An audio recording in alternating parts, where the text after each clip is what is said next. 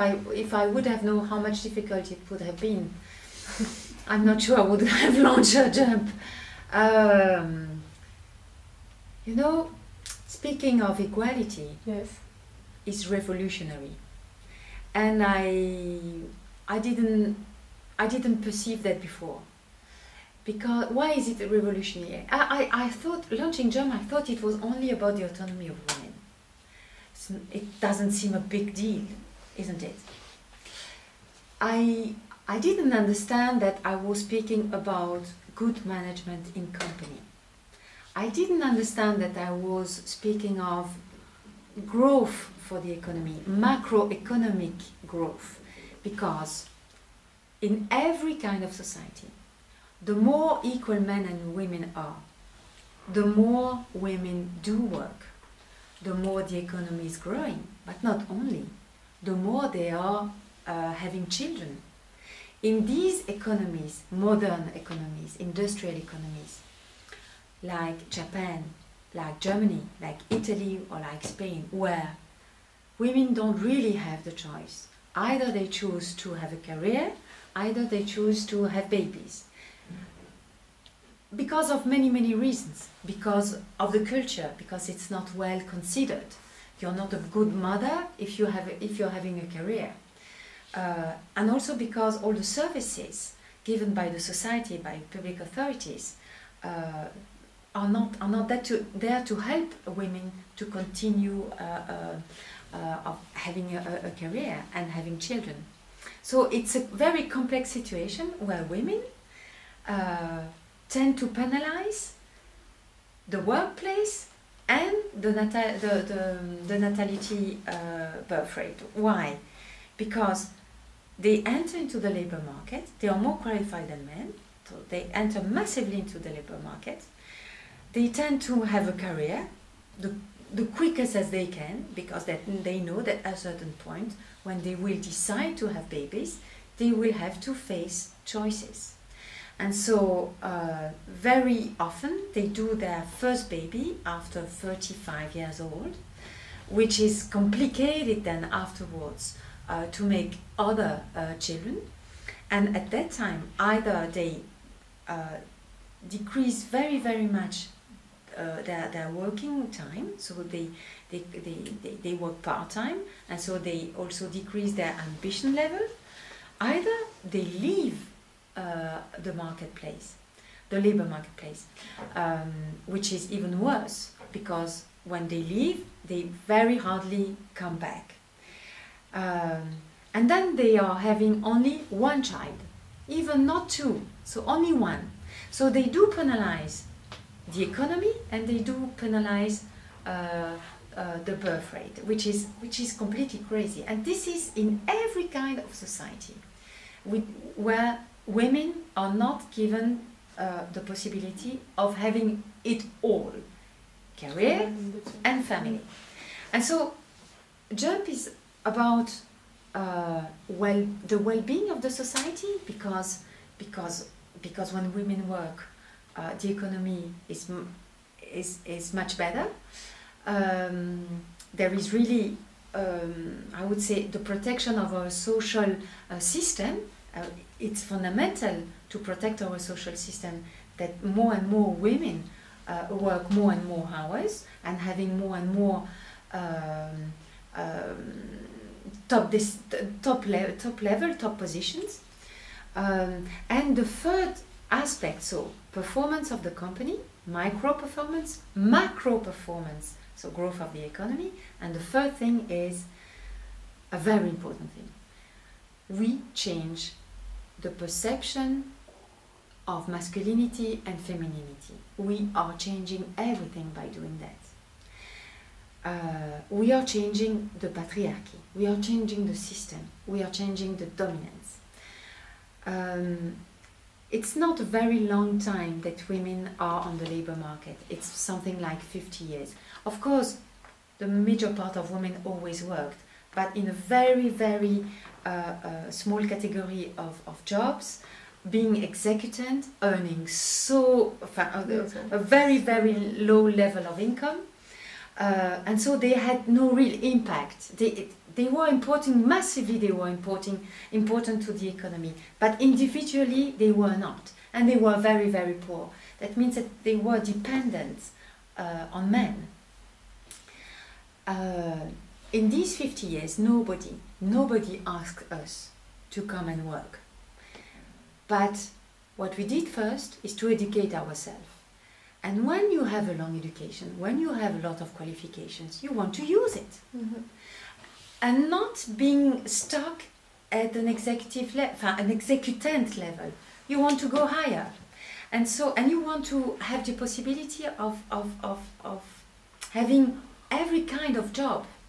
And so without announcing that, cuckoo, you're arriving, women tend to enter in every kind of level, every kind of position, every kind of job, changing really very deeply the companies. It is also changing the leadership attitude, the leadership styles, because till now, if a woman wanted to be recognized as a potential leader, she had to behave like a man, or even worse than a man, being a lot of authority, very, very, very hard. Because you have the double binding. When you have a woman in a leadership position, you don't consider a leader unless she doesn't behave like a real leader, like you saw it, like you see it, like you imagine it. So very with a lot of authority. But in the same time, she's a woman, and you don't expect such a behavior from a woman. So that means that she's not liked, she's not appreciated, because she is considered by the others a bitch, because it's not how a woman should behave. This is our stereotypes, the things that we are carrying. And so these women that were the pioneers, entering in these top positions, entering in all these very masculine jobs, they had so much difficulty, and they had to lose even their feminine appearance by having dark colors, by being the most as possible similar to a man, so that they are much more well considered as a leader. Now this is changing, because women do not want to behave like someone else. They want to keep their authenticity. And this is why Jump is pink, because we want to make a statement that pink can be a business color too. Everybody has to gain to get the diversity, the real diversity, having women that do stay authentic. Not if somebody wants to behave very harshly, no problem with that.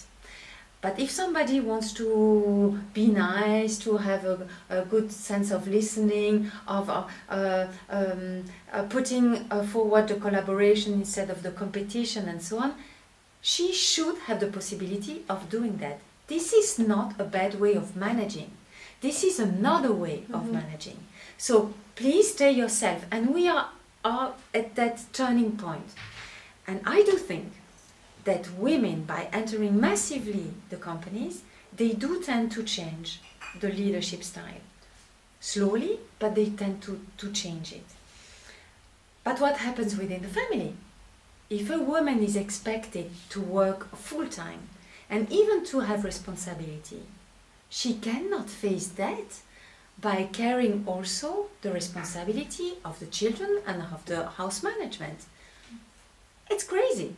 If you do a 9-5 schedule, okay, it's difficult, but you can manage. But if you come back home with emails to send and a responsibility, if you have to travel and so on, you need to share household responsibilities and family caring with your partner. And that means that even the roles of men and women within the family are completely changing. And this is a fundamental change for women, but also for men. Perhaps even more for men. young men now tend to discover that they can be a different father from their own father, being having much more attention, being much more present, and so on. They tend to discover a really new world and a new way of being a father. Now we are entering in a new phase. They tend to discover a new way of being a man. You're not a man because you're a macho. You're not a man because a real man because you are the breadwinner of the family. You can also be a man if your wife is earning more than you, or on equal pace. You can be a man if you do the dishes sometimes. So, and everything is changing. The perception is changing. The perception of themselves is changing. And this gives a fantastic opening to other ways of being. Because patriarchy makes women suffer so much. But it makes also suffer the man that cannot cry, the man that cannot show emotion, the man that must always be the winner and always having a fantastic career. They cannot be a loser, even at a certain point in their life where they cannot manage, when they may be depressed or something like that. They lose their identity of man because the patriarchy has always told them that you're not a man if you're weak. That's crazy. So patriarchy is really awful for everybody. Feminism, it's not to be anti-man, it's not to be against men. Feminism is only to enable each individual to develop herself or himself following her own personality, independently of what is expected of you, a man or a woman. And this is real feminism, and this is really revolutionary. Really revolutionary. And this is complicated as a message, because when I say that, everybody can agree. But then, when things are really changing within the family and within the company, wow, you know, men have a lot of privilege till now. But it's always like that. White have more privilege than black people.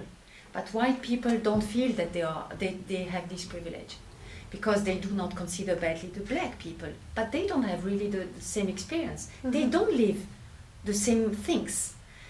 And it's the same with men and women. Men have a lot of privilege, but they don't know it. They don't know it. For them, it's women have the choice if they want to. Women can be ambitious. Women can. They do not recognize all the barriers that they face, because they don't recognize that they are the dominant part of the society. And saying that is much more difficult to really to communicate. Yes. Really to communicate. So if I would have known how difficult it would have been. But it's so exciting, because it's the first time in our society that men and women are so equal. It's the first time, and this is only for very few, very, very small part of our world. So we have to celebrate that. We have to be proud of that. But it's not, we have equality of rights, certainly. But now we need to concretize these rights and to make the reality much more equal.